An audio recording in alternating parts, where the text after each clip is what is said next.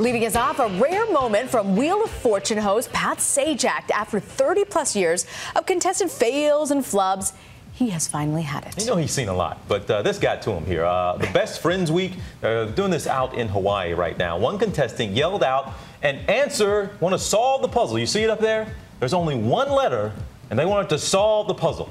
And his response was, "That's amazing," and it's wrong. Oh, the guess was riding a brown horse. So let's see what happens when the next contestant guesses. Riding a white horse?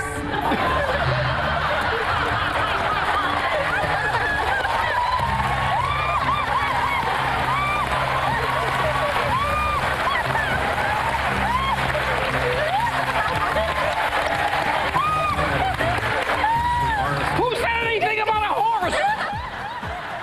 Oh, you walked off the set. He said he was losing it for a minute. Where'd the horse come from? Anyway, seeing a buddy movie, that's what the correct answer was? Well, the correct answer actually had nothing to do with the horse. Well, where'd the horse come from? All right. Seeing a buddy movie, as you said. Well, next up, what about My Big Fat Greek Wedding? How long ago was that movie? Yeah, 12 years. We're finally getting a sequel after 12 years. Big sequel. It all really had us in stitches, right? Back in 2002. Now, Entertainment Weekly confirming that Universal Pictures will distribute a sequel to My Big Fat Greek Wedding. And you're going to see some of the same stars in it. The lead character and her husband, they're both going to be back. Can't wait for them. Were you a fan when it first came out? I thought they were fabulous, and I'm very excited. One of the people excited for the sequel, and we went 4 years writing the sequel's play, and says the sequel will focus on the family reuniting for another wedding and the revelation of a family secret. Always a family secret. Yeah, so stay tuned. 12 years, that's a long time. 12 years.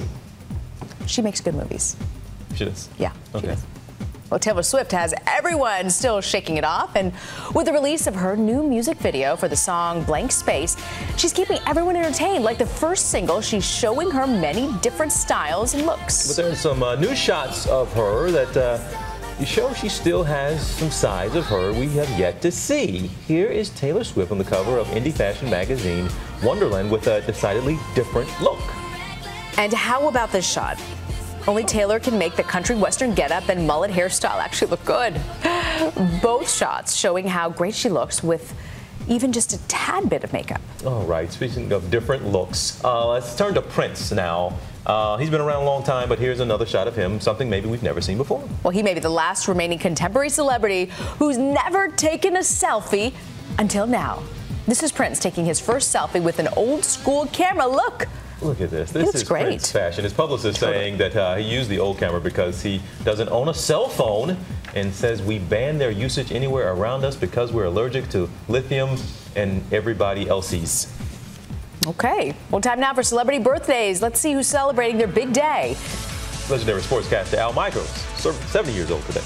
Rock and roll icon Neil Young turned 69. Ryan Gosling, actor, turning 34. Academy Award-winning actress and former co-host Anne Hathaway turns 32. A big happy birthday to everyone.